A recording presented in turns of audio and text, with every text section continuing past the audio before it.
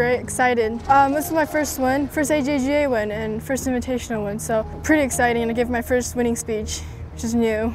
I was really nervous the first two holes, first couple of holes actually, because I knew if I started off bad and then I might work for it later. I think after 6 holes, it's kind of calmed down. I just knew I have to play my own game. I can't worry about their game. I have to worry about my own and just keep on playing. I actually really didn't think about it during the round until after. I was like, wow, I didn't have any bogeys today.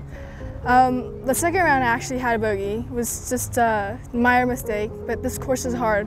You can't make a real big mistake. So this week I didn't have any more bogeys because I think it's because I played more consistent, was on the fairway more. Since I hit it really long, I was able to find the spots where I can chip it closer in one putt. First day I wasn't as good as that. Wasn't good, so I didn't get that many birdies on par 5s.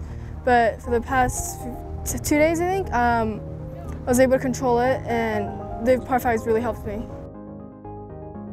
I don't know, the speech and taking pictures with Annika, I don't know, a lot. I got sprayed, gave my first speech.